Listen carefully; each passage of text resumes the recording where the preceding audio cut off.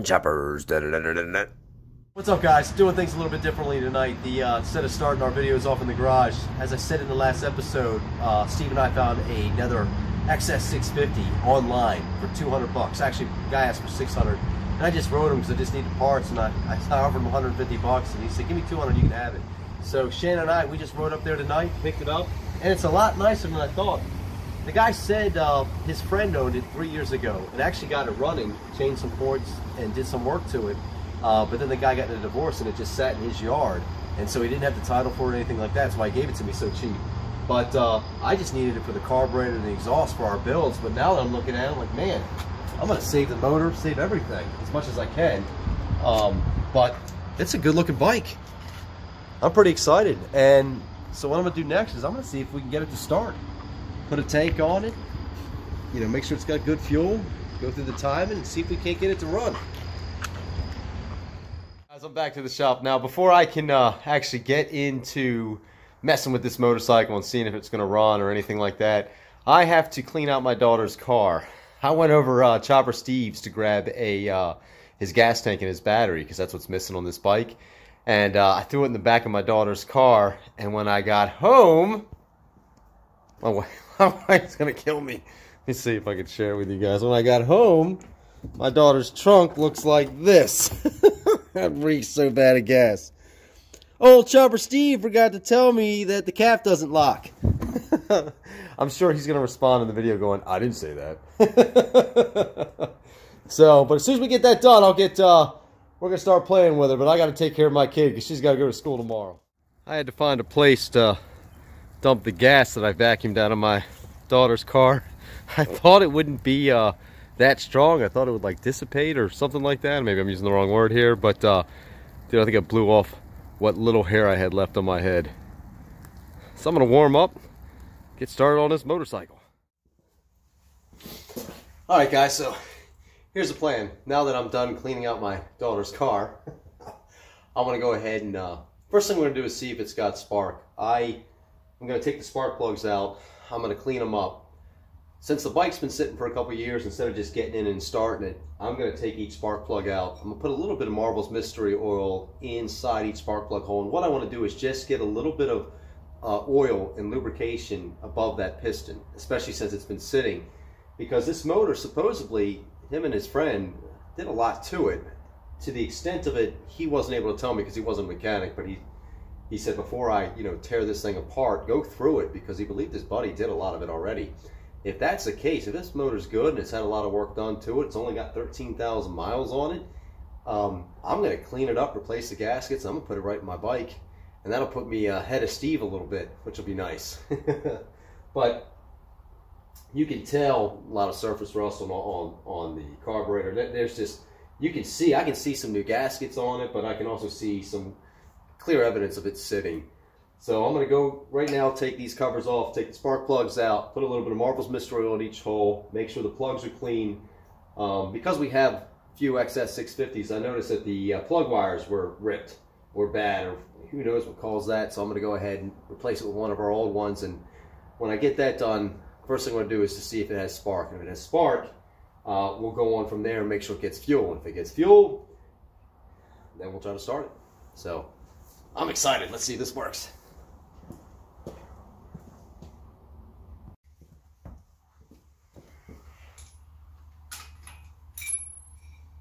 was easy.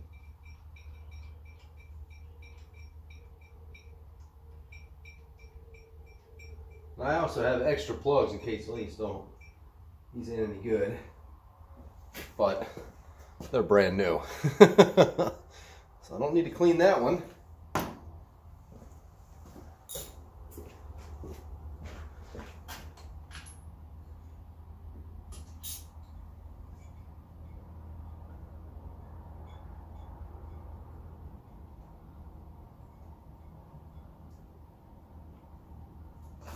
That also looks really good. Yeah, these are good. These are surprisingly good. I'd be surprised if these guys didn't try to start this not too long ago. I may not need to. I'm still going to put the fluid in it just to be safe. I'd rather have a little lubrication up there than not. I went up to AutoZone. Now, if you guys have never used this stuff, man, the 83 that I have, I was able to unstick that motor that had been stuck for years. That's the one where all the spiders and stuff came blowing out of the exhaust. Man, I've unstuck tractors. This stuff's amazing. I'm not getting paid to say this. I'm just saying, if you put this in your motor, man, it cleans it out. It's phenomenal stuff. So I use it all the time, and I highly recommend you doing the same for anything that's been sitting for a long period of time. I know a lot of guys use automatic transmission fluid, which I'm sure is really good too. I know that this stuff here, you just want a little bit. I know that this stuff here cleans it out like really well. So that's all we want to do, is just get a tiny bit in there, a quarter size. When I start the bike, it's going to smoke real bad because it's in it, but then it'll clean it out. But this stuff is some really great stuff. You can put it in your fuel system. You can put it in with your oil. It does really good about getting like carbon and buildup. I use it a lot of time in old cars, so it'll get all the carbon buildup out of them. So all that carbon that sits on the valves, it's, like I said, if you've got an old vehicle and you're not in a position to rebuild it, and you just want to make it last, you got something that's been sitting a long time, I would put that shit in everything. Alright. So the next thing I gotta do is I gotta replace this bad wire here. And again, I don't know if these coils are any good, I don't know any of that. So let's see what wires I got lying around.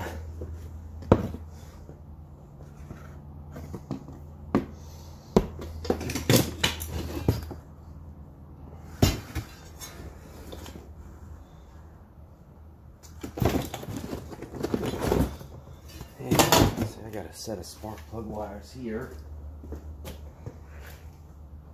These look good. I'm anxious to know how that works. I think right now I already do. So let's pull this off. That's no good. This one looks pretty good. Let's get that in there. Awesome, that worked. No problem. Let's see if that gets on there good. I think it does. We'll find out. It's kind of like that. These things should have a cap on them. They don't. I got some spare plugs floating around. Nope, my old one was the same way. Okay, that should be right. Let's check this one now, see if it's any different.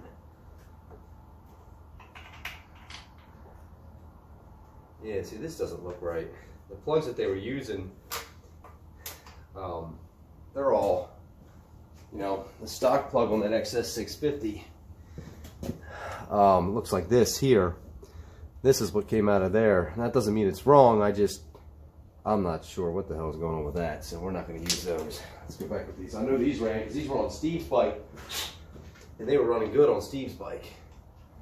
So let's throw these bad boys on.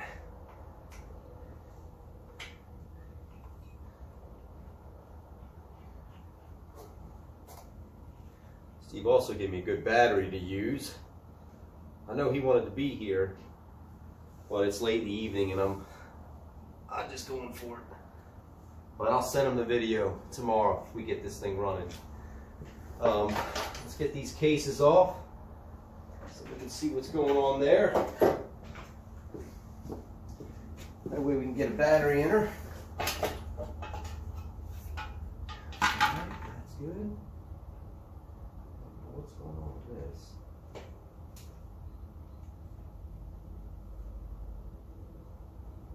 Yeah, so if I can get this working, and this motor, I'll take it apart just lightly. If this thing has been redone, or if it looks real good inside, man, I'm gonna put this right in mine and still rebuild that black one.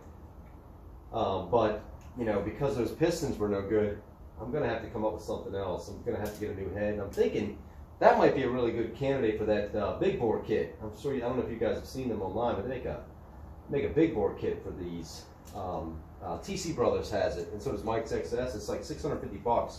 Comes with new heads, pistons, everything, and that'd be really cool. So that might be a perfect motor to do that with, instead of trying to get all that to work. So next is this seat, which is totally fudged.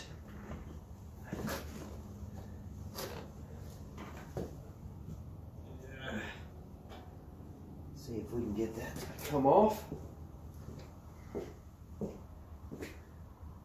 But Steve has gotten pretty far on his bike, and we are down to the finishing touches for getting his motor together. So it'd be really cool if I could, you know, catch up with him, considering the issues I had with deliveries and the issues I had with mine. So if I was able to get this all cleaned up, get that in my bike, because that's what we want to do next, is get these in the motorcycles. Man, we could really start getting into some fun stuff. So let's figure it out.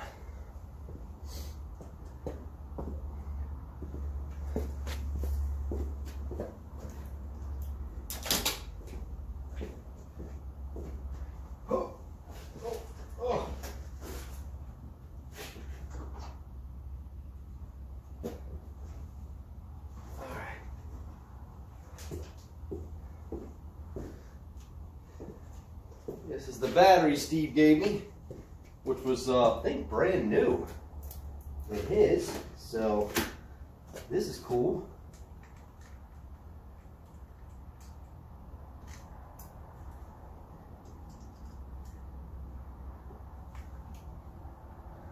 I wish it had a title. I don't know if I told you guys the story in detail, but the guy's, his friend, his wife, him and his buddy, they were building this motorcycle together. They were rebuilding it. They had an old Suzuki there, and they had this, and they were building them together. And the guy got in a divorce with his wife, and she wouldn't give him the title. I think the title was in her name. So it sat, he said 3 years. And to be honest with you, it really doesn't look bad. So, you know, sometimes people say 3 or 4 years. It's really like 10 years. I don't think this thing sat very long at all.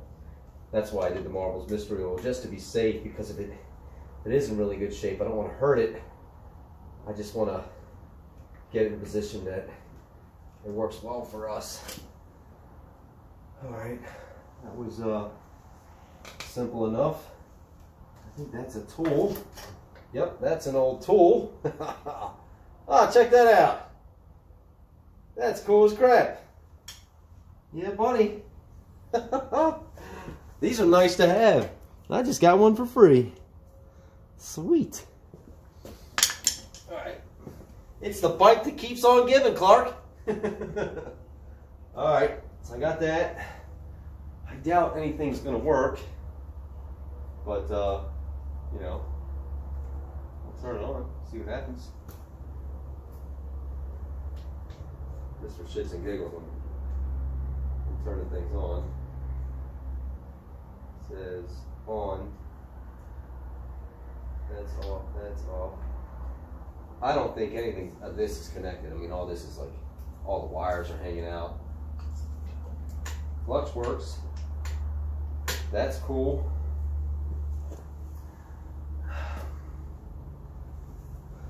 If it had a key start, that's what they ripped out, but we're getting rid of all that, so that don't matter.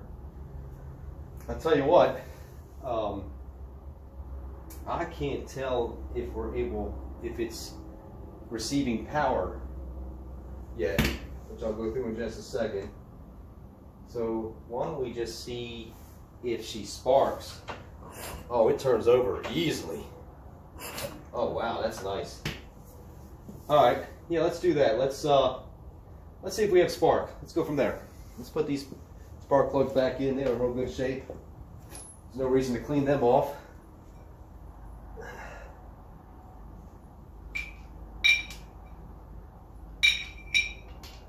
Now, if we don't have spark, it just means I gotta get this battery to the coil. Again, I don't know if it's the key switch is like busted, so I don't know if it's turning a power source on. I'm sure it has to go through the key and then back to the coils. So If that's not working, we'll have to jump the coils, but that's not a big deal.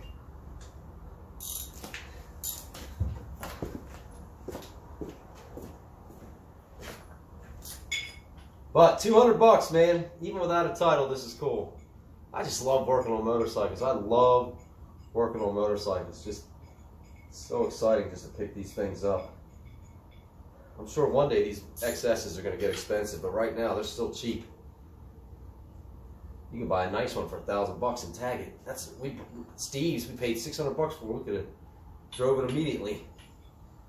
All right, I got a spark tool that I like. It's really easy to use.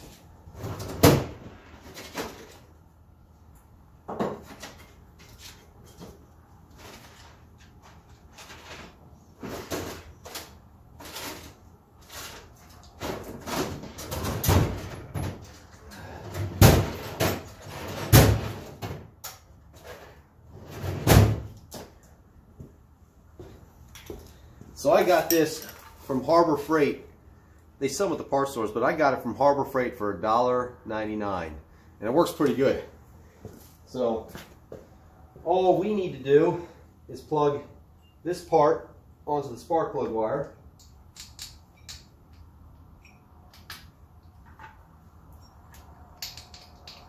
Hold it. Sorry.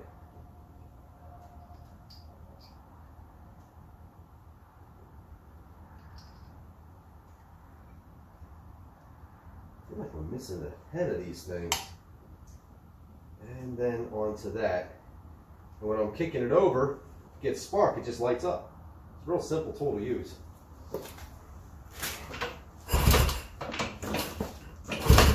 Now, nothing happened there, but again, I don't know where I'm at.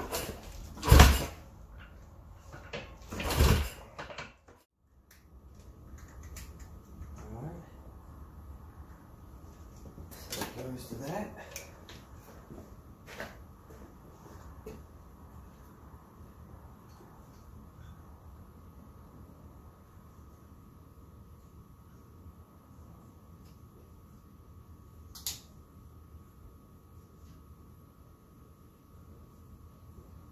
All right, there. Let's clutch this wire set up. Alright, so we got power here.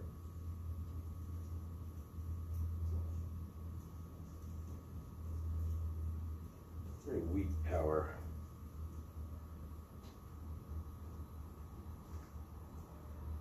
Alright, so what I did is I ran a line from the positive of the battery to the two brown wires in the ignition and tied everything else together. When I did that, I get power to the coil when I turn it over, but I'm still not getting spark whatsoever on the plugs. And I tried both sides, one with the old wire and one with the new wire. Either the coil's bad or these wires are bad. I'm gonna fiddle with this just a little bit more and see what I can come up with. What I'm doing to start the bike, and you guys probably already know, but in case you don't, I'm just crossing these two with a screwdriver and it's starting right up. But we're not going to get anywhere until we get spark. So I'm going to keep trying. I do have another coil though, so I'm definitely able to try that if this doesn't work. Alright, so I just removed the wires and put the old wires back on just to make sure that wasn't the case, and that's not the case, so it's got to be the points then. And so I'm going to go inside the points and clean them up, and hopefully that is what's causing our issue. Most likely that's probably what's causing our issue. I was just hoping I wouldn't have to go into that. I'm not as good with that as I am with electronic, but I guess everybody says that. But let's take this apart and see how they're looking. All right, guys, round two. So I went ahead and cleaned the points up, and they were dirty. They're newer, but they're definitely dirty. So I went ahead and cleaned them up. And I'm getting a light spark. I'm not getting a really strong spark, but I think that might also be because of how I'm hot wiring it. So I'm going to go ahead and give it a shot now. Steve and I put a little starter fluid in it a second ago, and it did try to start over. The cable's not hooked up in the carburetor, so I'm not going to be able to give it any fuel. So I'm going to just soak them with starting fluid and choke it and see if that'll be enough to do it. So we're going to do that now.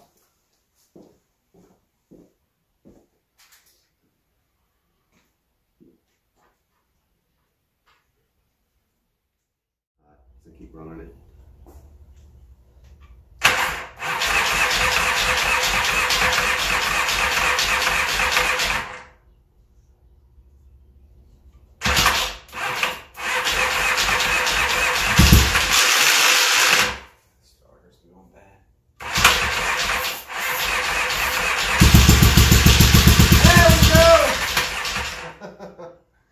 Getting close.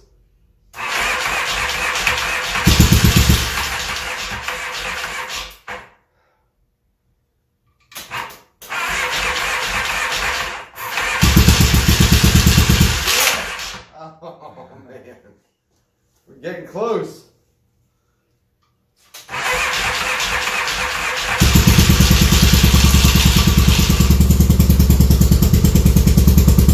We got it deep. Oh.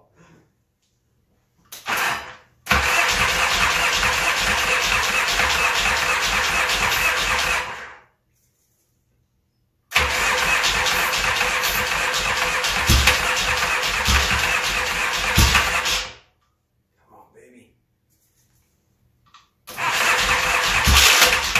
Oh, sorry.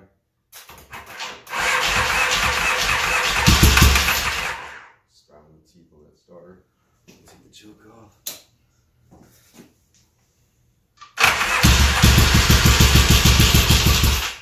Oh, I wish this worked.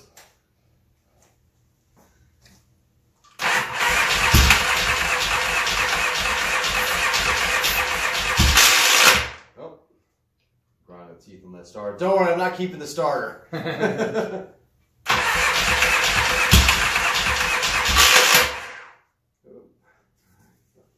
Choke it again.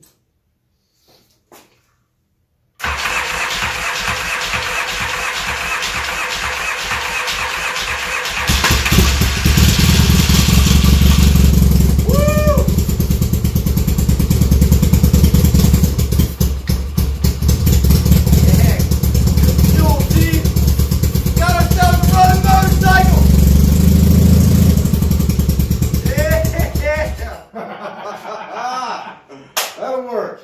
That's good enough for me. We accomplished our goal.